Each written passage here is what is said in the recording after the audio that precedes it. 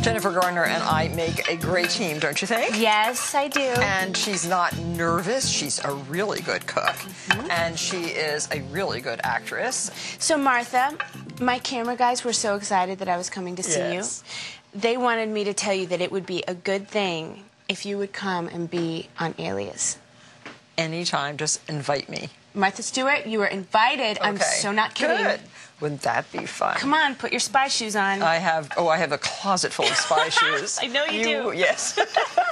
You would not even believe the shoes. I have a green alligator slick. Perfect. Yes, okay. That is perfect. Okay, Pack green alligator. What are you doing next week? Come on. Actually, I'm coming to L.A. Okay. Okay, all right. Okay, what are so we we have doing to here? get to the cranberry glaze. Keep on plan. Okay, so you have melted some butter, and this is some just, shallots. A little bit of shallot, half a shallot, and 1 tablespoon of unsalted butter, and 2 sage leaves. And we're cooking those just until the shallots are translucent. The glaze is going to give this gorgeous lacquered turkey a really beautiful deep color and a wonderful flavor. And then we're going to add to this juniper berries, 1 teaspoon. And this is what flavors gin. Did you know that? No. They're really pretty. Where do you get them? Spice jar. Look under J in the supermarket. Martha Stewart spices? Oh, yes. I have them? Juniper berries, definitely. I wasn't aware. 1 cup of fresh cranberries. 2/3 of a cup of pure maple syrup. Now, do you love maple syrup? Absolutely. Oh, I love it. Yes. And see, she doesn't waste either. Excellent. Excellent.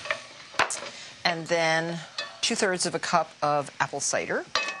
And then you can add red currant jelly. That's a half a cup. A little bit of coarse salt, just like 1/4 of a teaspoon. So this cooks for about 2 or 3 minutes. Now, tell me about your new movie, 13 Going on 30. That is a comedy that I made last summer, and it's coming out next May. And it's basically Big, but about a girl. It was so much fun, and I had tons of sleepovers with 13-year-olds to kind of remind myself what it was like, because it's been a little while. And they are the complicated thing about being 13 is you really are both. Oh, yes. You're really a grown-up and you're really a kid. So it was great. So, Jennifer, you can just pour that right into the blender jar. Left-handed? Whatever I think way. I'm going to have to move. You just do it whatever way you need to do it. See, I told you she was good in the kitchen. Look at that. So now you can blend that. Now, this is really hot. Just cover this over with a towel. I've never done that before. Well, does yours have a removable top? Yes, it does. Oh, okay. So if it has that, just pull it out. Okay, I'll just hold it. You can just... Hot liquids tend to go... Right. I think that's fine. And a little bit of splatter, see? And you don't want to get that on you. That's so smart. And so this can come out. And then we strain this.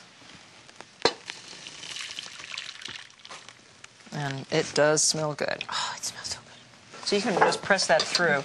And then you reduce that over low heat just for, 10 minutes or so. And this is what you get. Look. It's almost like a cranberry jelly. It is time now to take the turkey out of the oven. Wait till you see how it looks. The cheesecloth was removed about 30 minutes ago. And here is the bird.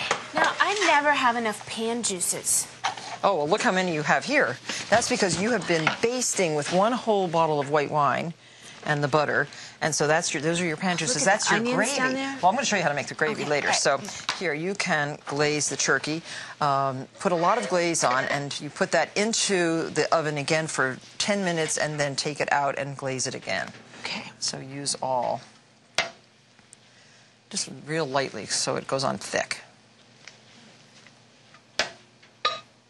Oh, it's gorgeous. See, and you know it's going to be a good turkey. Oh, I can't stand it.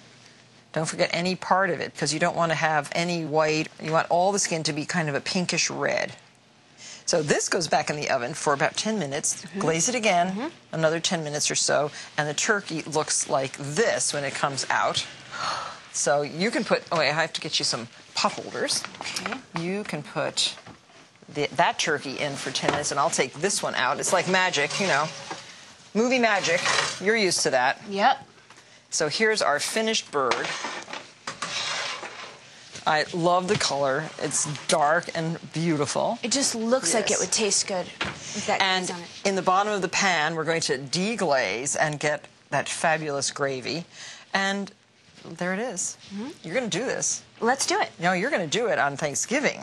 Oh, absolutely. Okay, good. I'll write you and let you know all about it. I want a picture. Not a problem. Of the table, of your guests, of Not you, a problem. of Martha Stewart, the Don't dog. worry. Martha Stewart will be in Everyone. attendance. Thank you very much. Whether you're there or not.